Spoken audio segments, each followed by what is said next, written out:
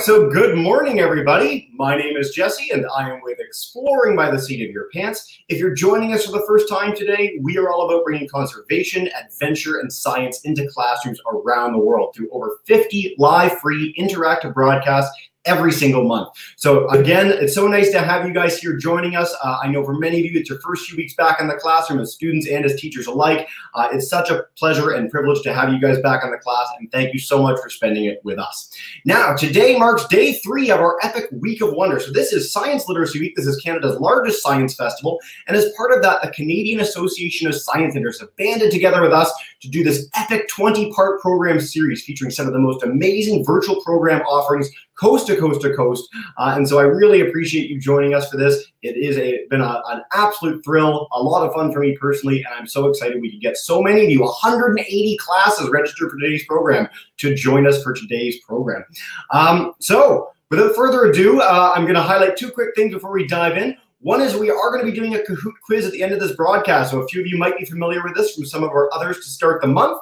If you want to head to kahoot.it and use the game pin 722912, we will have a little quiz before the Q&A at the end. I will bring up that game pin before we dive in with the quiz, but check that out for now, and I've put it on YouTube as well. Now, for today's program, it's pretty special for me. I've had 3 jobs in the last 10 years. 1, I was an educator at Ripley's Aquarium of Canada. 2, I was lucky enough to found Science Literacy Week before the federal government picked it up. And 3, I get to work at Exploring by the Seat of Your Pants as the VP of Education. And so today, I get to do a job for Exploring by the Seat of Your Pants as part of Science Literacy Week with my former friends at Ripley's Aquarium. And that is a lot of fun and kind of surreal at the same time. We're going to turn it over to Togi at Ripley's, and we are going to dive in with coral in crisis today. So coral reefs are some of the most biodiverse and amazing parts of not just the ocean, but the entire planet's ecosystem. We're going to learn a little bit about what makes them so special, some of the threats that are facing them, and what we can do to take action to protect them. Without further ado, thank you so much for joining us today, Togi, in front of the awesome Rainbow Reef exhibit, and take us away. Thank you for the introduction, Jesse. And good morning, everyone. It was a bit sad and gloomy on my way to work today. It was raining and the skies were very gray and dark. I hope that the habitat in front of you guys, Rainbow Reef, can help brighten your morning, as well as all of the really brightly colored fish in this habitat. Just to warn you guys, maybe halfway through the presentation or through the stream, I will be asking Jesse to switch our view to my colleague Katie and what she can see, but that'll be later on, halfway through.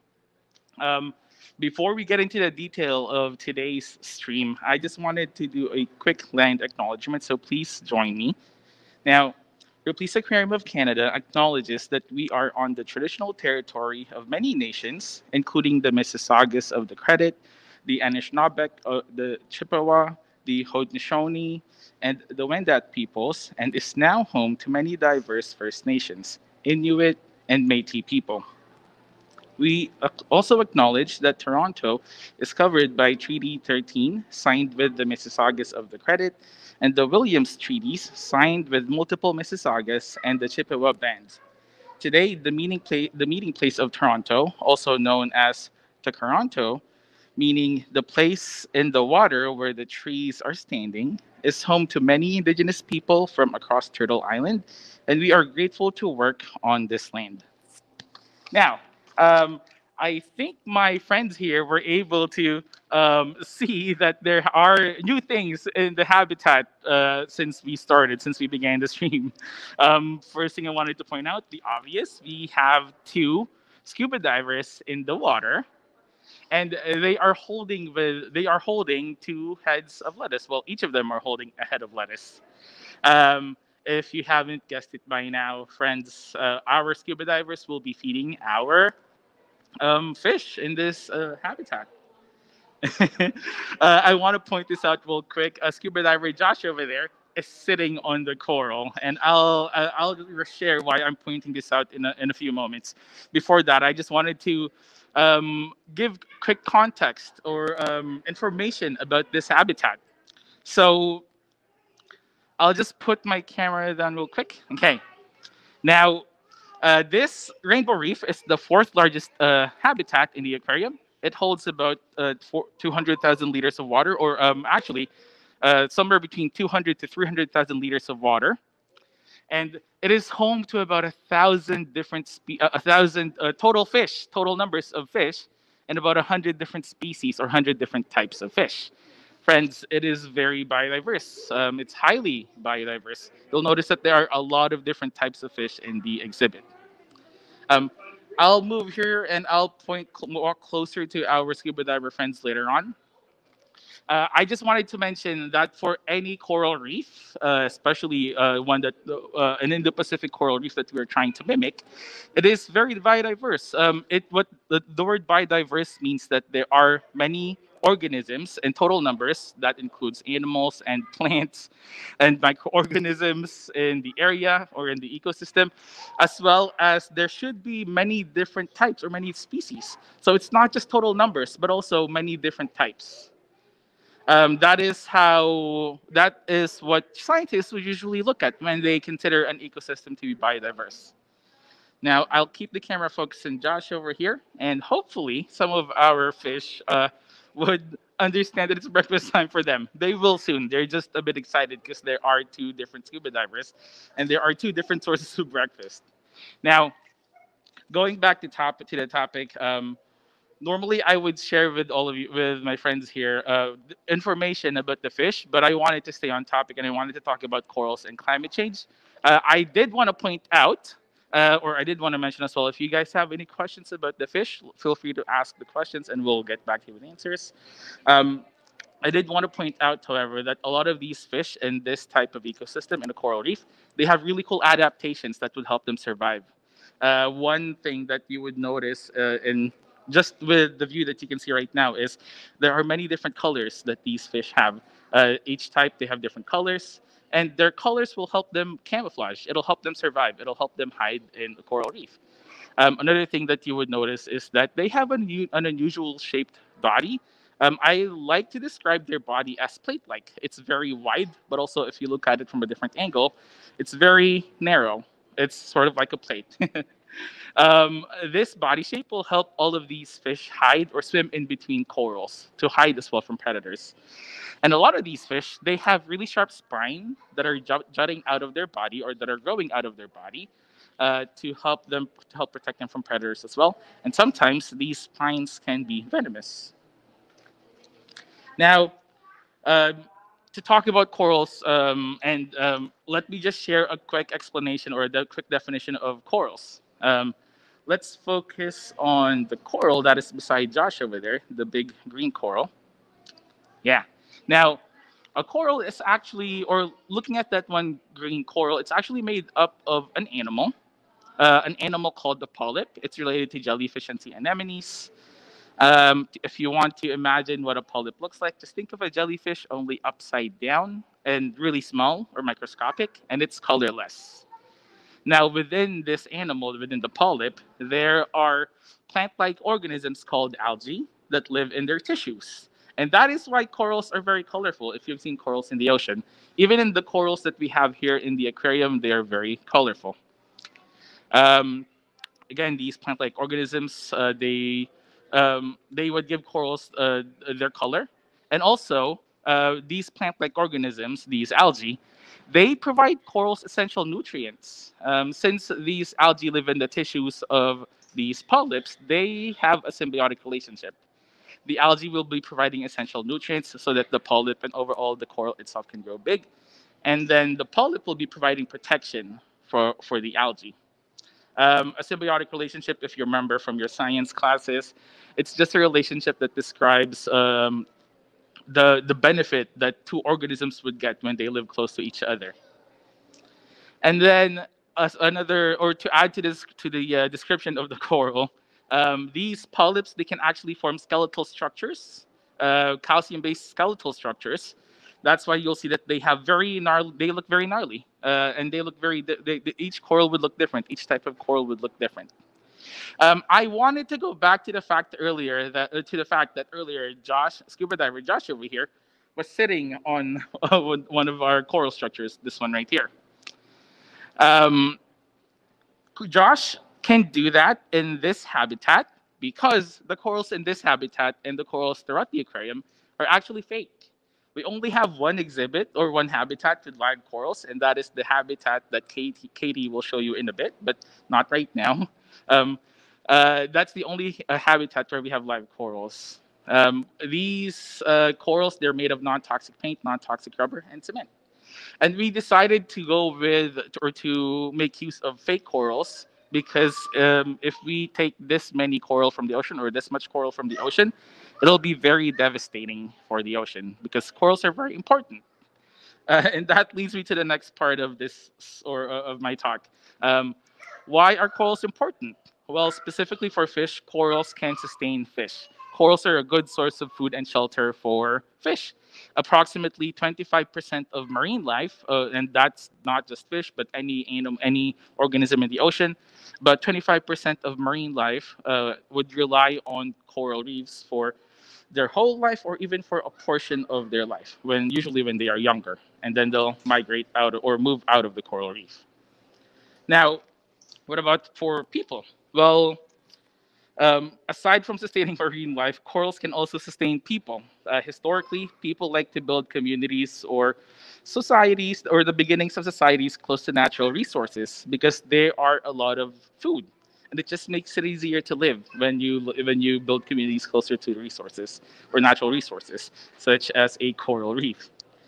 Now, there are accounts, historically, there are accounts of indigenous groups of people who've settled by the ocean close to coral reefs. You would find these indigenous groups of people closer to the equator or any coastline or any shore that is closer to the equator because these types of corals, the ones that I'm showing all of you, are ones that would live, that require or that they need warm water. So yeah, a lot of these indigenous groups of people that I'm mentioning, you would find them closer to the equator. Say for example, um, indigenous groups of people from the Oceania, or basically indigenous people from Australia and the Torres Strait Islands near the north of Australia, indigenous groups of people from Central America, and also some indigenous groups of people from Southeast Asia and South Asia as well. Um, anyway, so these coral reefs, they are closely tied to the cultures and to the traditions of these indigenous people. And to this day, there are still indigenous people who inhabit the same areas as their ancestor so that they can preserve their culture and their traditions. And aside from being a good source of food for people, corals and coral reef, and the ocean itself actually, they provide a lot of ecosystem services or they provide a lot of benefits to us humans. Um, it's easy to feel whenever we're studying, whenever we're learning in science, or whenever we're learning about ecosystems in science. It's easy to feel that ecosystems are not are disconnected, but that's actually not the case. Ecosystems are all connected. The ocean is connected to the coastal ecosystems, and coastal ecosystems are connected to other ecosystems on land. And yeah, they're all connected, and they're all important. When an ecosystem receives pressure from different sources, eventually every other ecosystem that's connected to to another ecosystem will feel the pressure eventually. And now this leads me to one of the main topics for today: how does climate change affect corals and coral reefs? Before I talk about this, I would like to ask Jesse if you could switch our view to Katie. Thank you very much, Jesse. Yes, and this is Katie, my colleague from the aquarium. Now, the big question is, how does climate change impact corals and coral reefs? Um, Before I talk about that, I would just wanted to mention that the animals that make up a coral reef or these reef-building corals, they are very sensitive. They require specific conditions, like I mentioned earlier. It's not just the temperature, even the amount of light that they receive, as well as the depth in where the depth in or the water depth, or if it's too shallow or if it's too deep. They require a specific depth for them to survive or for them to live, and they also need to anchor themselves onto hard surfaces so that they can grow. Now, there are also natural phenomena that I will mention that could harm corals. Natural phenomena such as a typhoon or a heat wave. these natural phenomena, they can destroy corals. With climate change, these natural phenomena, their intensity will increase. Typhoons will be stronger. Some heat waves will be much more warm, very intense. And yep, they are going to be very destructive for corals. Also, with sea level rise, that climate change would brings with more ice melting, the sea levels will eventually rise. That can be harmful for corals. Today, I will be focusing on ocean warming and ocean acidification as an effect of climate change. Now, ocean warming is basically when the ocean becomes too hot, or maybe a degree Celsius or maybe 2 degrees Celsius warmer than it historically is. And for us humans, and maybe for other bigger animals, that might not matter much. But for corals, any small change in temperature can be really harmful. And ocean acidification, basically the ocean becoming too acidic for corals and other animals that form a calcium-based skeleton. Now, with how can ocean warming and ocean acidification harm corals? It can lead to coral bleaching. Coral bleaching is the term that's used by scientists to describe corals when they are in danger. With coral bleaching, the colorful corals that you can see on the screen right now, um, the colorful corals that you can see on the screen right now with coral bleaching, they will turn stark white, or they would look like they've been bleached. Hence the term coral bleaching, and that is a sign that they are in danger. I did want to mention that coral bleaching is not permanent. It's something that corals can recover from, but it is also a sign that they are in danger. Corals can recover from coral bleaching if they get enough time and if the conditions around them go back to normal. But if it doesn't go back to normal, if it doesn't become habitable for them again, they will just be in really deep trouble. That's what we're noticing nowadays. With a lot of the coral bleaching events that you've probably heard of, that's because of the all of the heat waves that we've been receiving, all of the unusually strong typhoons that we are hearing about. All of those are leading to the coral bleaching that we are hearing about nowadays. Now, what can we do to help? We are in any stream or anytime we talk here at the aquarium, we always want to talk about conservation and helping corals and other animals out and marine life out in general. Um, how can we help, or what can we do to help? Before I go into details about this, I just wanted to mention that helping out may look different depending on where you live in the world, on where you are, and it can also look different on a personal basis. There are a lot of ways to help out, but depending on where we live, it might doing certain things might be better. And also, we need to consider the things that we can do right now. Anyway, um, in regards to helping corals and coral reef out, for corals that are significant to the indigenous people and their land, government agencies have actually taken a collaborative approach with these indigenous groups of people, as taking care of nature and respecting nature and their surrounding has always been woven into the cultures and tradition of indigenous groups of people. They know how to take care of the natural resources that are around them, because they've been living with these natural resources for such a long period of time. Now, this is not the case for every part of every coral reef in the world. But I personally think that this is something that any coral reef manager should try and include whenever they think about helping corals out or managing coral reefs. Um, Also, I wanted to mention that certain governments are actually trying to create artificial reefs. A good example would be, I believe, the effort that New York City recently tried to undertake. New York City, I believe, donated a few old subway trains, and donated a few old subway trains to be turned into artificial corals or artificial reefs. And a good thing about this is that the subway trains are big enough to not be taken by ocean currents, and corals can properly anchor on these subway trains. There are unfortunately bad ways to create artificial reefs. That is when the effort is not properly researched. and it could lead to certain incidents such as toxic paint being released into the water, or even the material that was planned that's to be turned into an artificial reef. If it's too light, it won't work out. So yeah, artificial reefs would be awesome if it's properly researched.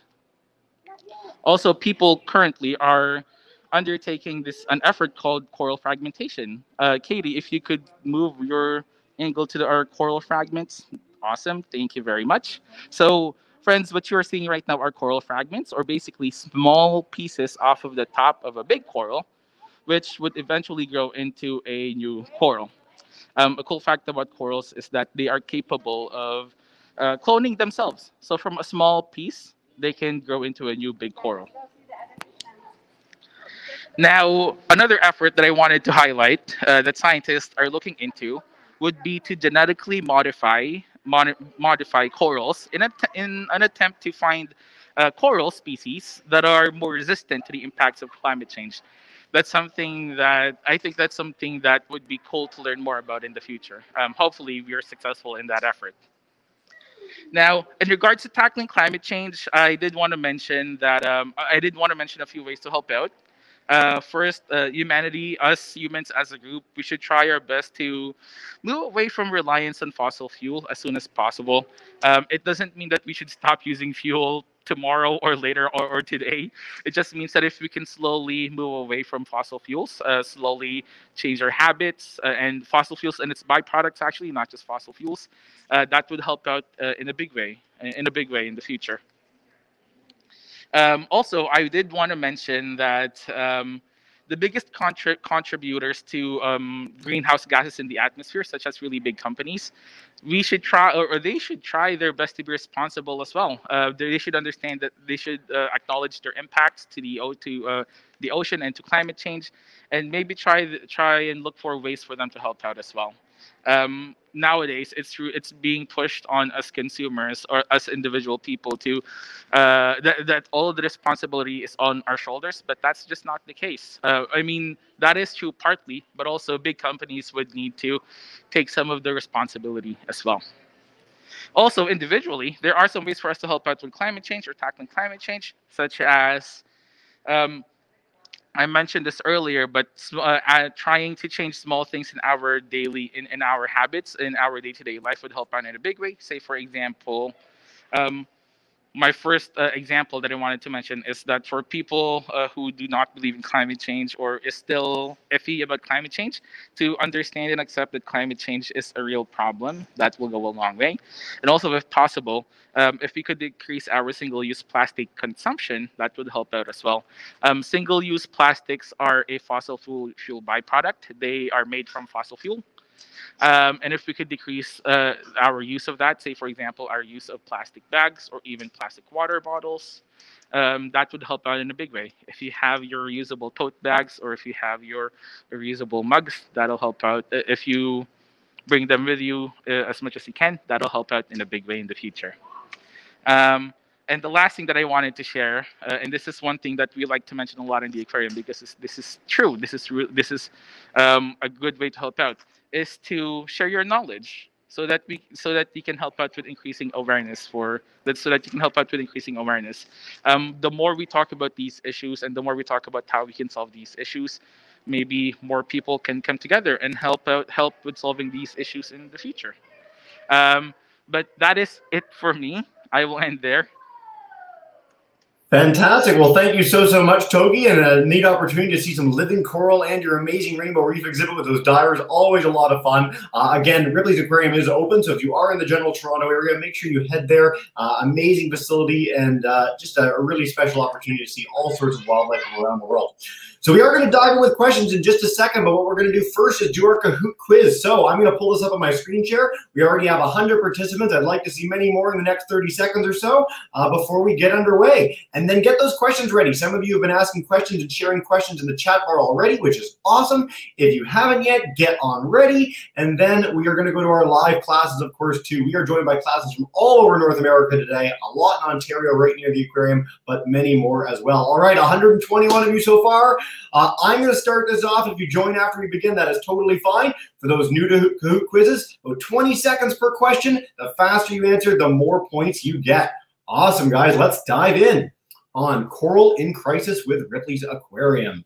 All right, in 3, 2, 1, we're beginning. And we can bring in Toki in the background, too. Maybe you can help us with some of these answers if people are having trouble. Coral is A.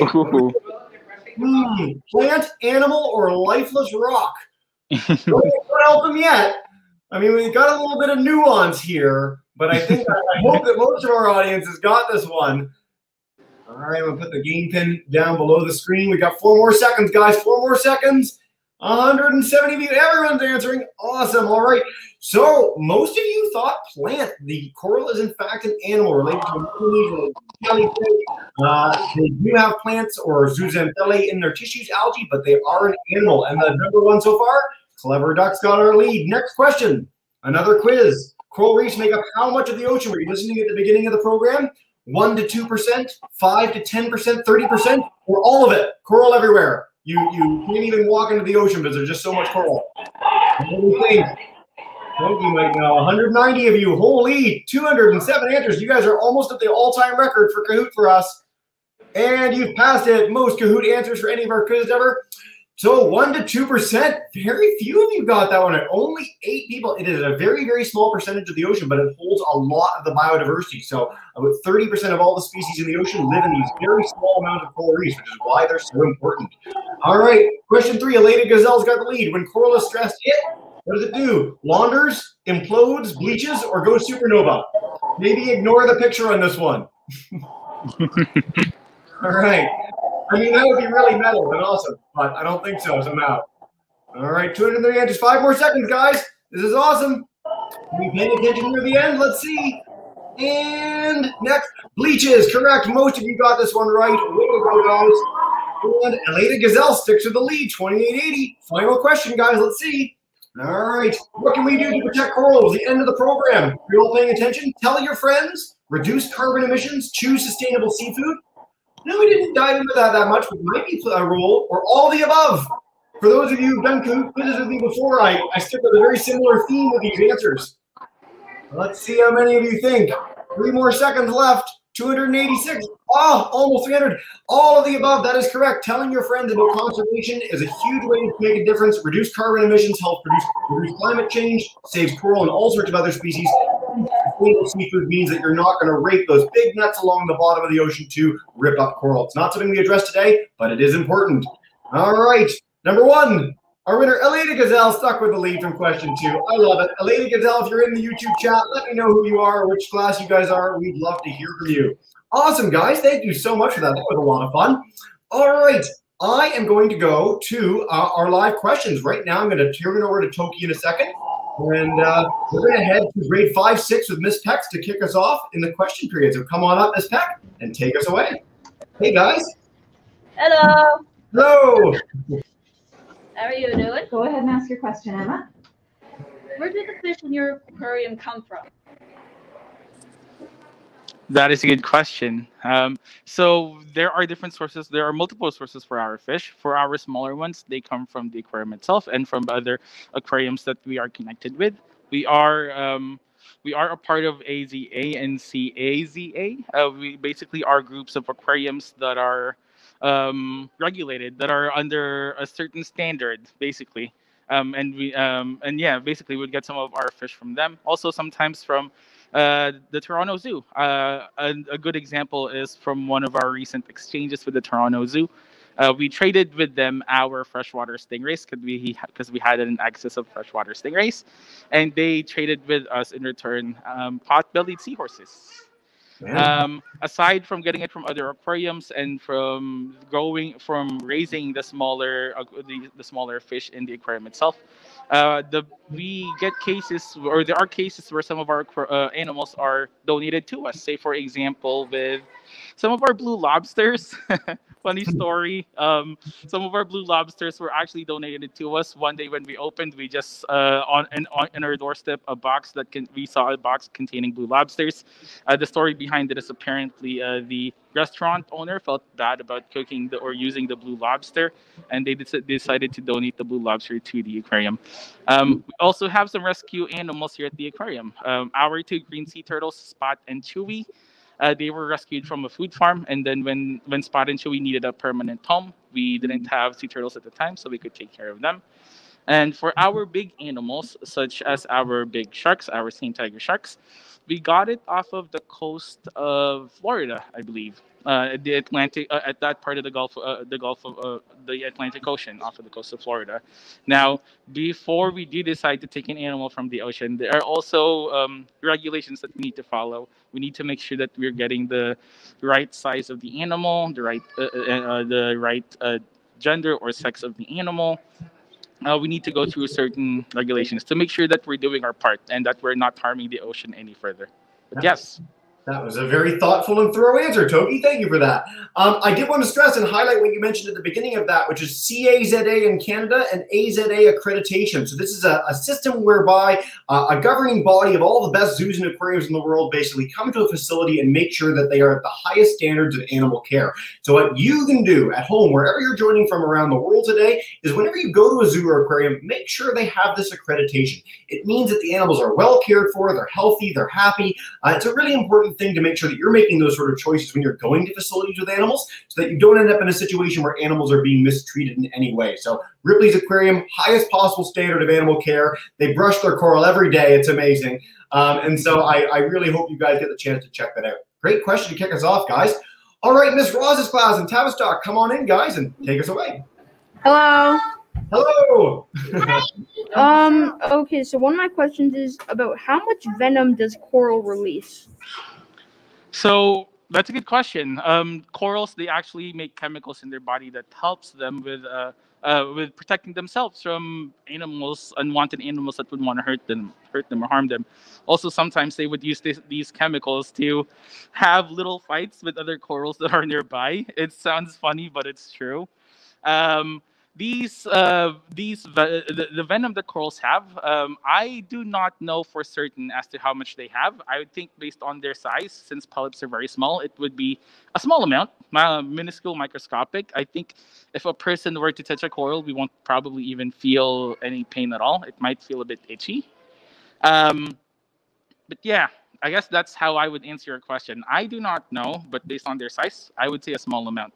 Yeah, great question, guys. It's the first time we've ever got that one of our coral programs before. All right, Miss Woodland, grade 10s in Belleville, our one high school group today. Come on in, guys, and take us away. Do you have a question for us? What are the effects of ocean currents on coral reefs? Oh, crap. I heard you ask, what are the effects of ocean currents on coral reefs? That's a good question.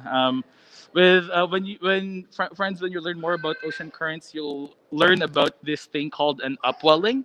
An upwelling is basically when cold water that is carrying a lot of nutrients hits, say, for example, a shelf, I guess a continental shelf, which would push the cold water upwards.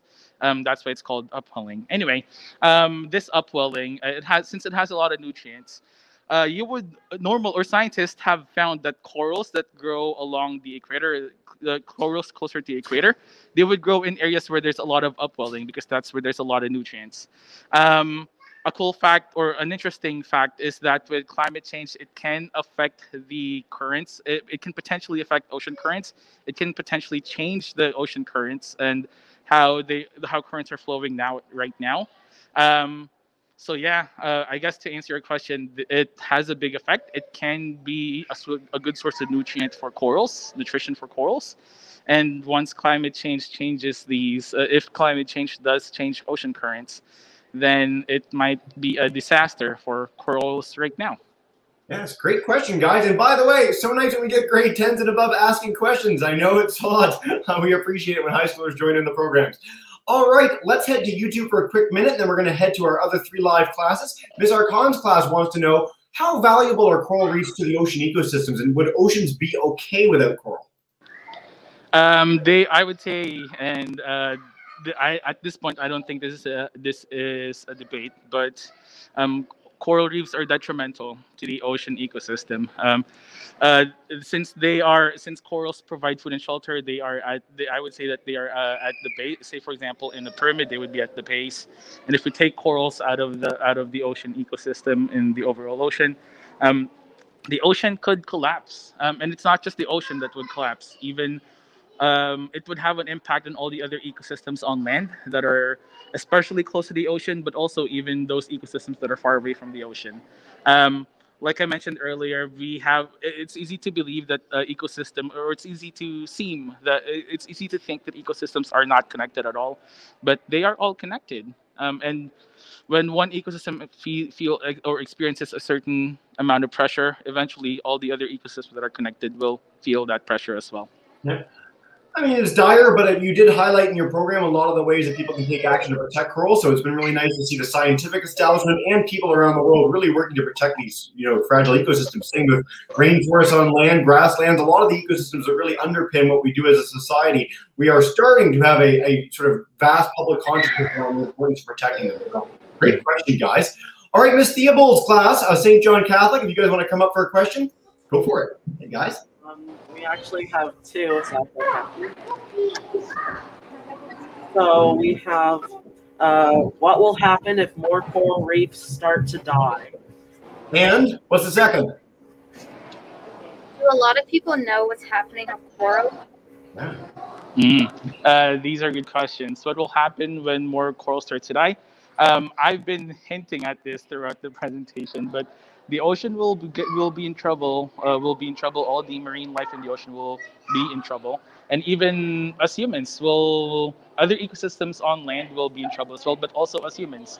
I didn't mention this earlier, but as humans, we also get other things from the ocean, and from corals, not just the ocean. A lot of the phytoplankton or the algae that are in the ocean, and that includes the algae that you would find or the phytoplankton that you would find in a coral reef.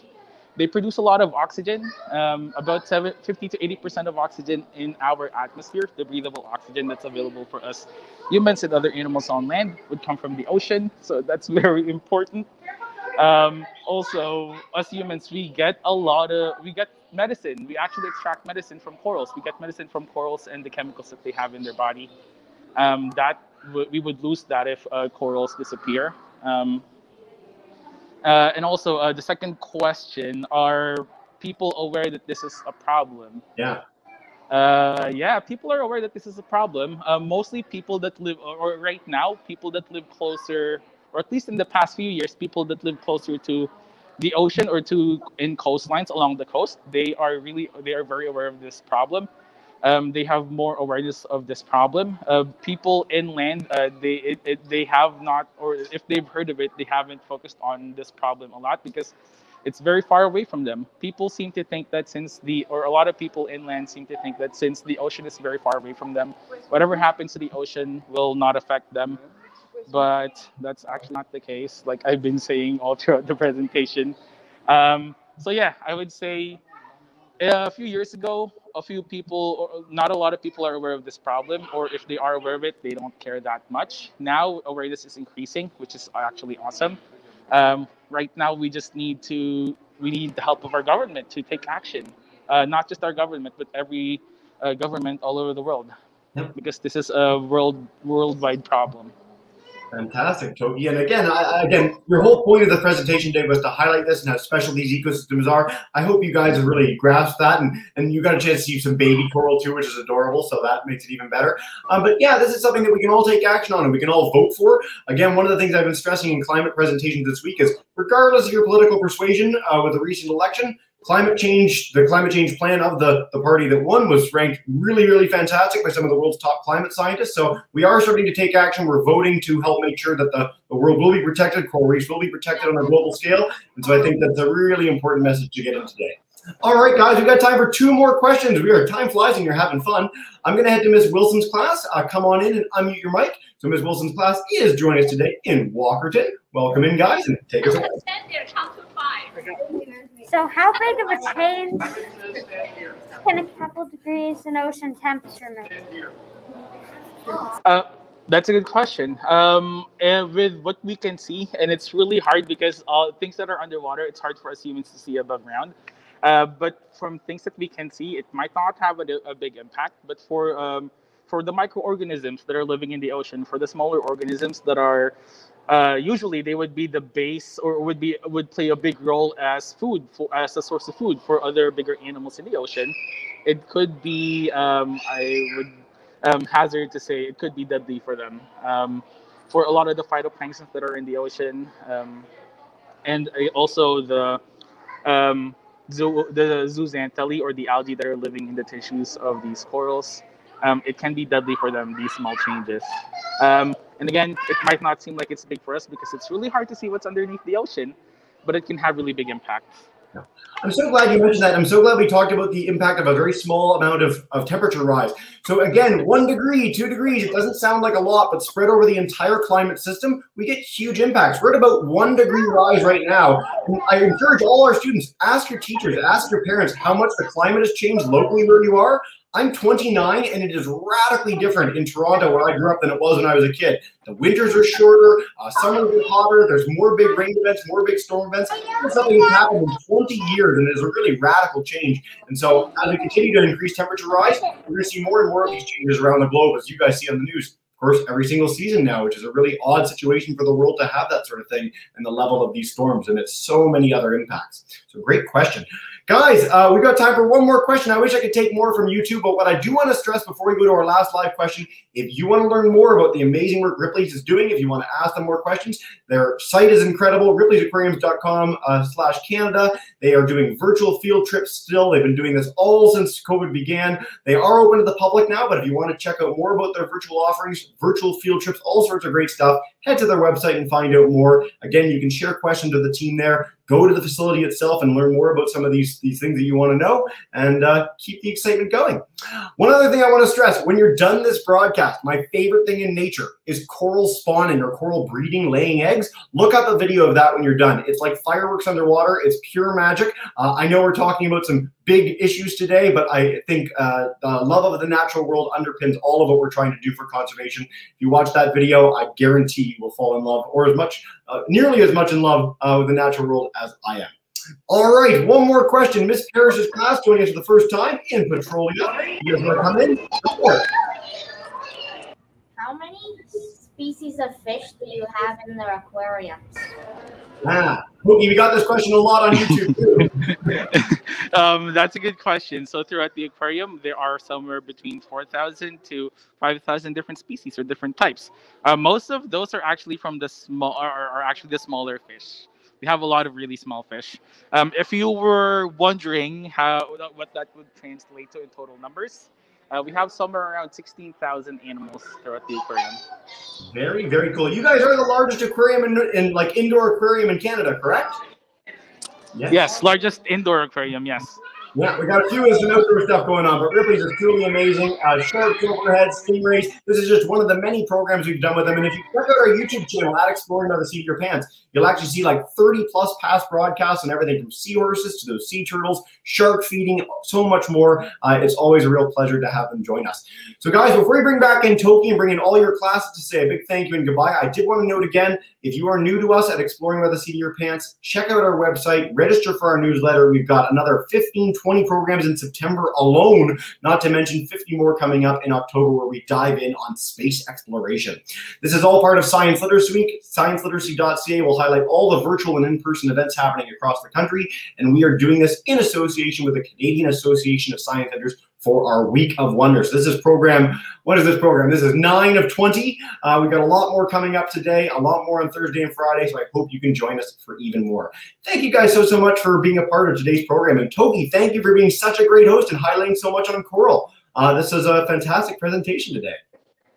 You're welcome, Jesse. Thank you for having us. It's always fun talking to or reaching out to as many people as we can through Exploring by the Seat of Your Pants. Yeah, we've got our 6 live classes. I think at least 10 more on YouTube. So hundreds and hundreds of kids across the continent. And as you know what we do to end every broadcast, I'm going to bring in all our live classes to join me in saying a big thank you and farewell. So Miss Woodland, Miss Peck, Miss Ross, Miss Theobald, Miss Wilson, Miss Parrish, come on in. Join me. Thank you guys so much.